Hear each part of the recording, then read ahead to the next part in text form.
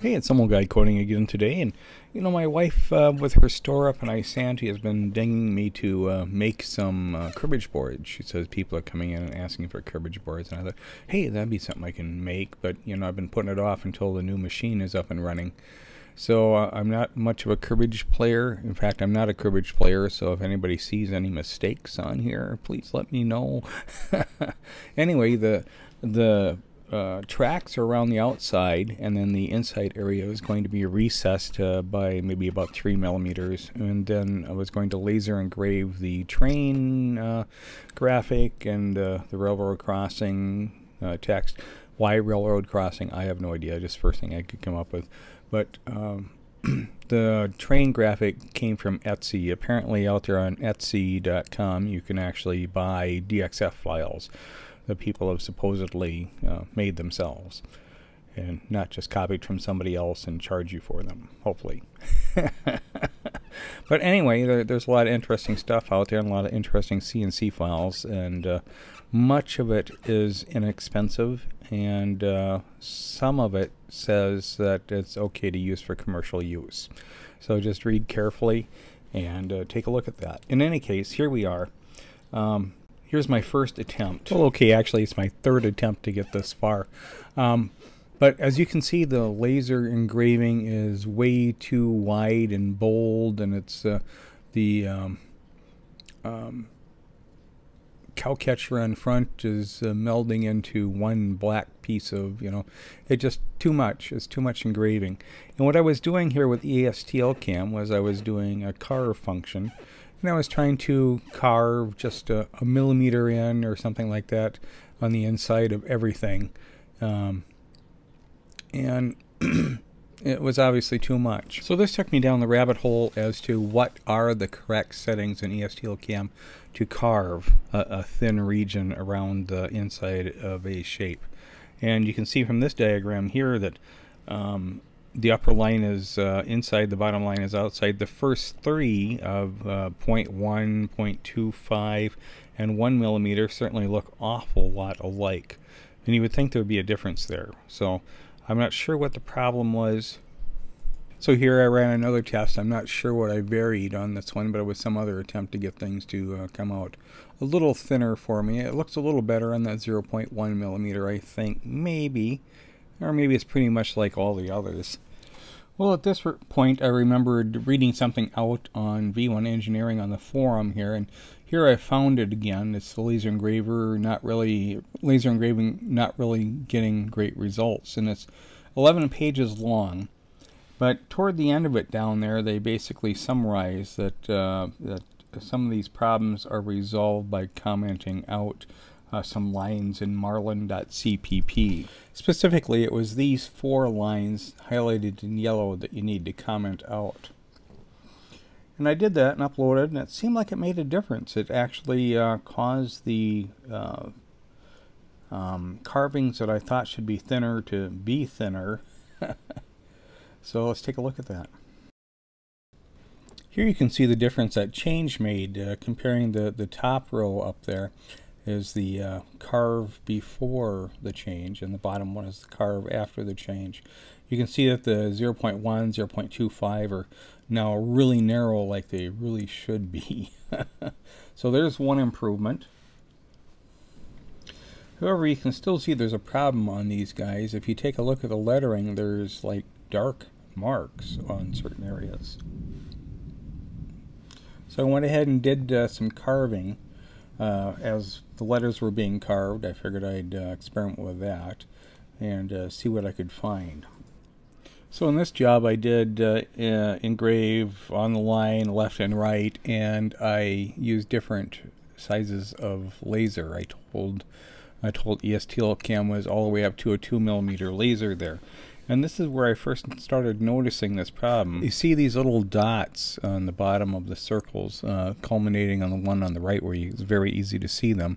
That indicated that the laser was stopping at those points or pausing too long.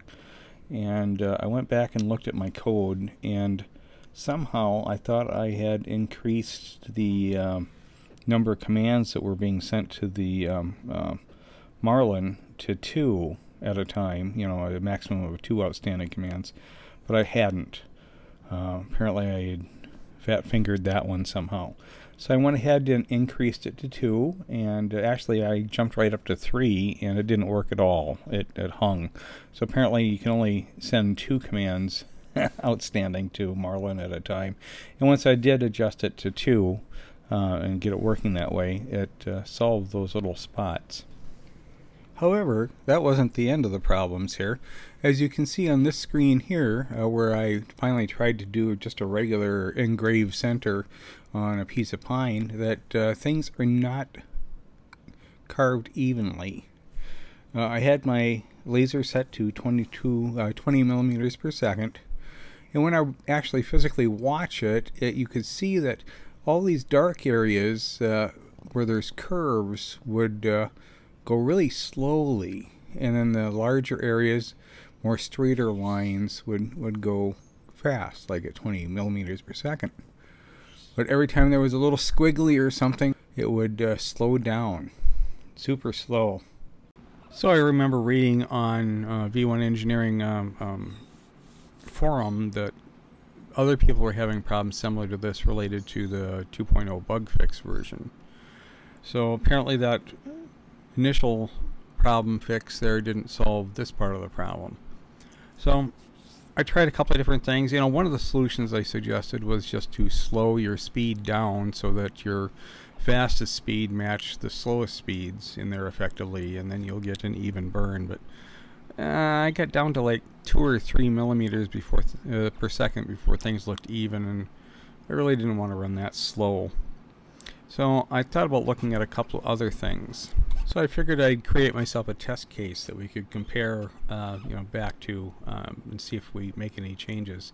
So I just started engraving out the lettering on the bottom of the thing. This is part of the outside of the R for railroad, and you can see right down in here where the corners are sharp that it seems like the laser slows down significantly, particularly down in this area here. It just seems like it just slows down, and then on the larger out back side of the R it speeds up really good. So let's try to fix that. So my first thought, does it have to do with curves or straight lines, or what is the issue here? So I went ahead and in ESTL Cam I disabled the use of G2, G3, you know, allowing it to make curves. So now it had to make everything with straight lines, and man, that had a big effect. It just ground to a basic halt. Very, very slow. So that's not it. So I remembered a long time ago that there was some issue with an earlier version of Marlin where the LCD display was taking up too much time. So I went ahead and I disabled the LCD display, and I also tried to make some adjustments in my controller code. And you can see I entirely missed the target board with this one because of the bug I had introduced, but nevertheless you can see that, you know, this has still got issues going on, possibly even worse. And I also remembered reading out there on the forum someplace that along with slowing things down, Ryan suggested increasing the jerk values. So I went hunting for those in configuration.h, and then I came across this thing called junction deviation. And if junction deviation was enabled, the jerk values apparently were disabled. So I commented out that first line that says define junction deviation and tried it again. And with this change, it seems like the issue is resolved. I don't know. What do you guys think? It sure looks better than it did before. So I went ahead and ran the entire graphic out there using Engrave, and came out like this. And here we have the before on the left and the after on the right, and it's definitely a difference. The before had the darkened areas, you know, and the light areas where it ran faster, and overall the after is lighter overall, but it doesn't seem to have those burn marks. maybe a little bit here and there, but certainly not enough to be distracting like it is on the left. So I definitely need to slow my laser down or make multiple cuts to darken up that image for the final product. But I think we've made it past this problem. Let's see what comes up next. And last but not least, there's one more change I want to mention.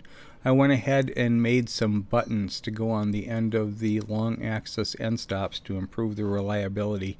There's a situation where, you know, if they're not perfectly aligned, sometimes the switch will miss, or if you home it on the x-axis with one Z side up and one Z side down, and then you go ahead and home Z-axis, it can one of the switches can be off the edge of the bolt, and then as they come into place by the Z-axis homing, can actually snap the little lever arm off. So I wanted to solve that problem, and you know, things have been running very reliably since I've added these on.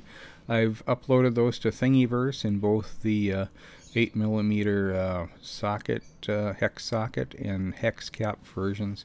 But you can certainly see that it was just a simple matter of making a cylinder and then subtracting out whatever screw that you happen to use if you download it from a McMaster car on Fusion 360. Just you know, subtract that out. So anyway, there it is for this time. I'm going to keep plugging away on that cribbage board and making adjustments. So thanks for watching. Thanks for the 3,000 subscribers plus now. It's amazing. I really appreciate it, and see you next time.